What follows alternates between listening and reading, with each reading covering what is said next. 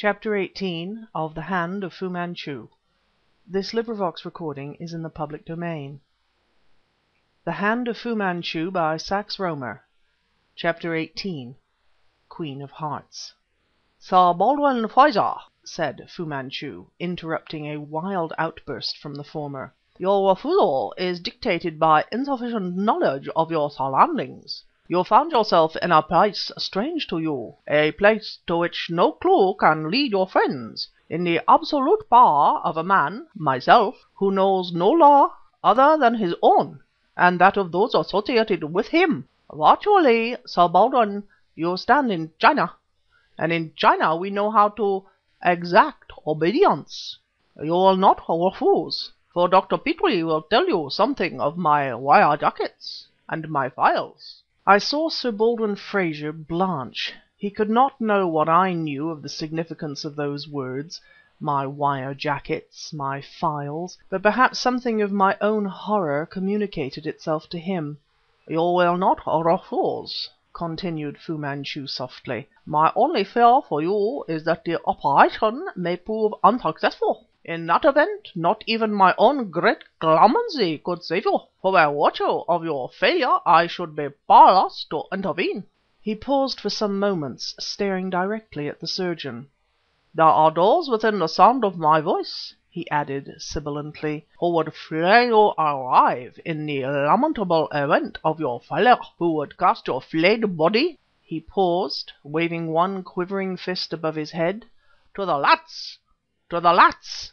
Sir Baldwin's forehead was bathed in perspiration now. It was an incredible and gruesome situation, a nightmare become reality. But whatever my own case, I could see that Sir Baldwin Frazer was convinced. I could see that his consent would no longer be withheld. "You, my dear friend," said Fu Manchu, turning to me and resuming his studied and painful composure of manner, "will also consent." Within my heart of hearts I could not doubt him. I knew that my courage was not of a quality high enough to sustain the frightful ordeal summoned up before my imagination by those words, my files, my wire jackets. "In the event, however, of any little obstinacy," he added, "another will plead with you." A chill like that of death descended upon me, as for a second time Zarmi clapped her hands, pulled the curtain aside, and Karamaneh was thrust into the room. There comes a blank in my recollections.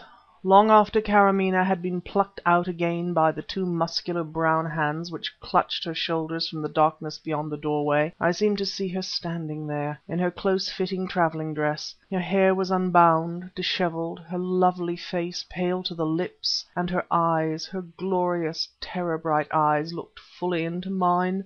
Not a word did she utter, and I was stricken dumb as one who has plucked the flower of silence. Only those wondrous eyes seemed to look into my soul, searing, consuming me. Fu Manchu had been speaking for some time ere my brain began again to record his words. "And this magnanimity," came dully to my ears, "extends to you, Dr. Petrie, because of my esteem. I have little cause to love Karamaneh," his voice quivered furiously, "but she can yet be of use to me, and I would not harm a hair of her beautiful head except in the event of your obstinacy. Shall we then determine your immediate future upon the turn of a card, as the gamester within me, within every one of my race, suggests?" "Yes, yes," came hoarsely. I fought mentally to restore myself to a full knowledge of what was happening, and I realized that the last words had come from the lips of Sir Baldwin Frazer. "Dr. Petrie," Frazer said, still in the same hoarse, unnatural voice, "what else can we do? At least take the chance of recovering your freedom, for how otherwise can you hope to serve your friend?" "God knows," I said dully, "do as you wish," and cared not to what I had agreed. Plunging his hand beneath his white overall, the Chinaman who had been referred to as Li King Su calmly produced a pack of cards, unemotionally shuffled them, and extended the pack to me. I shook my head grimly, for my hands were tied. Picking up a lancet from the table, the Chinaman cut the cords which bound me, and again extended the pack. I took a card and laid it on my knee without even glancing at it. Fu Manchu, with his left hand in turn selected a card, looked at it, and then turned its face towards me.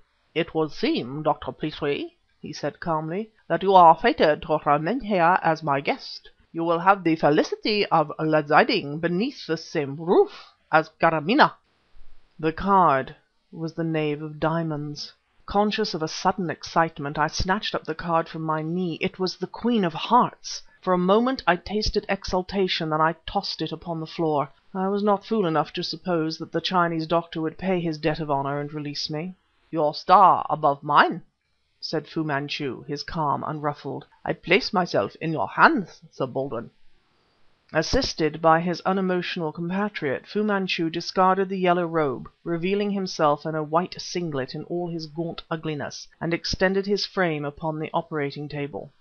Li King Su ignited the large lamp over the head of the table, and from his case took out a tripine. "Other points for your guidance from my own considerable store of experience are written out clearly in the notebook which lies upon the table." His voice now was toneless, emotionless, as though his part in the critical operation about to be performed were that of a spectator. No trace of nervousness, of fear, could I discern. His pulse was practically normal. How I shuddered as I touched his yellow skin! How my very soul rose up in revolt! "There is the bullet. Quick! Steady, Petrie!" Sir Baldwin Frazer, keen, cool, deft, was metamorphosed, was the enthusiastic, brilliant surgeon whom I knew and revered, and another than the nerveless captive who, but a few moments ago, had stared panic-stricken at Dr. Fu Manchu. Although I had met him once or twice professionally, I had never hitherto seen him operate, and his method was little short of miraculous. It was stimulating, inspiring. With unerring touch he whittled madness, death, from the very throne of reason, of life. Now was the crucial moment of his task, and with its coming, every light in the room suddenly failed, went out. "My God!" whispered Frazer in the darkness. "Quick! Quick! Lights! A match! A candle! Something! Anything!" There came a faint click, and a beam of white light was directed steadily upon the patient's skull. Li King Su, unmoved, held an electric torch in his hand. Frazer and I set to work in a fierce battle to fend off Death, who already outstretched his pinions over the insensible man; to fend off Death from the arch murderer, the enemy of the white races, who lay there at our mercy.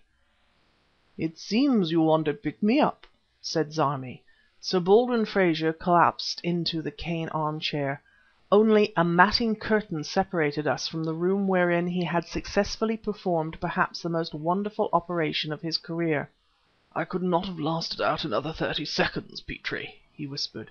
"The events which led up to it had exhausted my nerves, and I had no reserve to call upon. If that last..." He broke off, the sentence uncompleted, and eagerly seized the tumbler containing brandy and soda, which the beautiful, wicked-eyed Eurasian passed to him. She turned and prepared a drink for me, with the insolent insouciance which never deserted her. I emptied the tumbler at a draught. Even as I set the glass down, I realized too late that it was the first drink I had ever permitted to pass my lips within an abode of Dr. Fu Manchu. I started to my feet. "Frazer," I muttered, "we have been drugged. We..."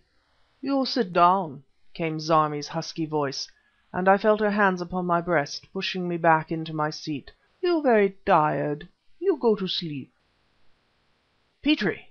Dr. Petrie!" The words broke in through the curtain of unconsciousness. I strove to arouse myself. I felt cold and wet.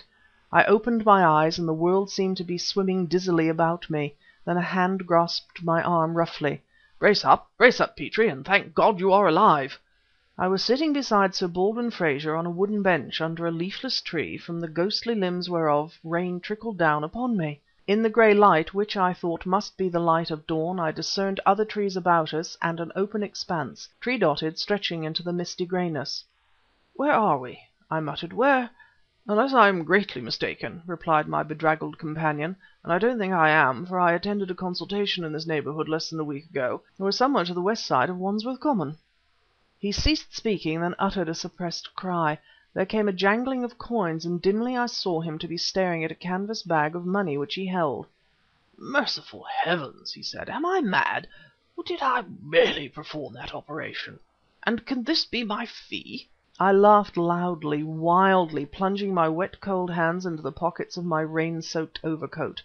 In one of them my fingers came in contact with a piece of cardboard. It had an unfamiliar feel, and I pulled it out, peering at it in the dim light. "Well, I'm damned!" muttered Frazer. "Then I'm not mad, after all!" It was the Queen of Hearts. Chapter 19.